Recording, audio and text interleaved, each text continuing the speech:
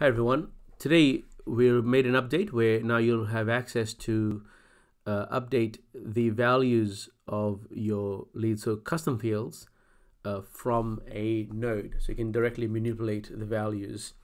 This will apply for things like where you're firing third-party scripts for tracking.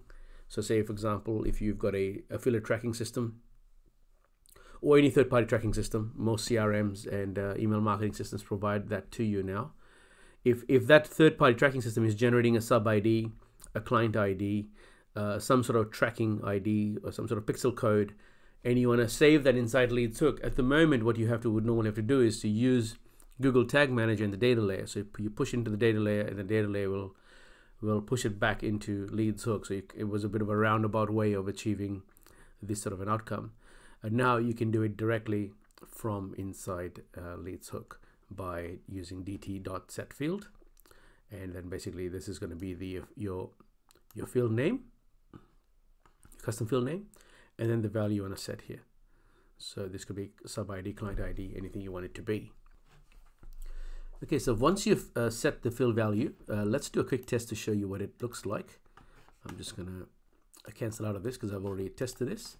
So what I'm doing here is I'm using a very simple example. I'm just setting my a name. In your case, it'd normally be some sort of tracking ID. And I've got a form over here, and I want to push the value that I capture over here, which is Nick, and then push it into the form. So there's a way to give you an example. Okay, so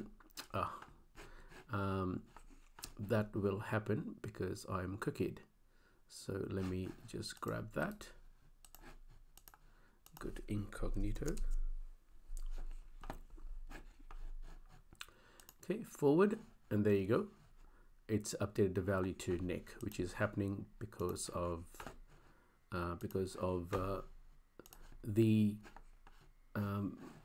this bit of code here, right? So that way, it immediately sets the value to first name to Nick. So in your case, and you can add as many as you want. There's no limit to how many fields you can update. And I hope that you'll get a lot of use out of this to make your life a little bit easier. All right, guys, thank you, and bye for now.